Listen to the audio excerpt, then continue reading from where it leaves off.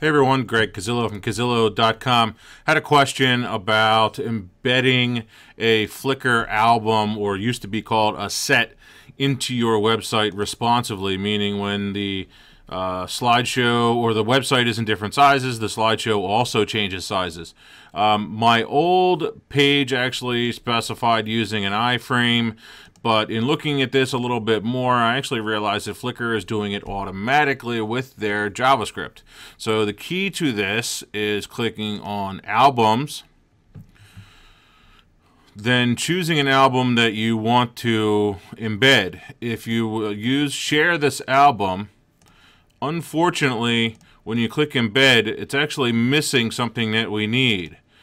And the same goes when you click into the album itself and use the share button here again. It's once again missing something.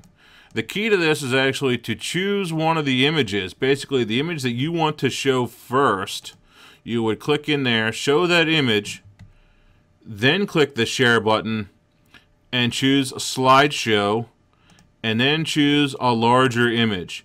Basically, choose the largest image that you want, that your area is going to, that the image would fit into.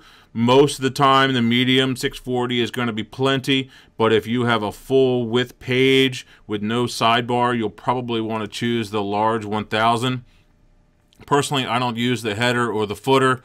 And then you can just copy this code right here, paste it in. This is the old way that I was doing it, and that page, what's going to happen is when it loads, and this is an error because I have two of them and I was doing some testing, when it loads, the JavaScript is actually going to see how wide this page is, and it's going to automatically resize it for you. So if we go in and I inspect this, all right, and I'm going to change this to, let's do an iPhone 6 Plus. Okay, and then we refresh the page. And sorry, refresh the page. And you can see it is indeed resizing it properly, and it's the proper width. This is that new embed code right here in this photo.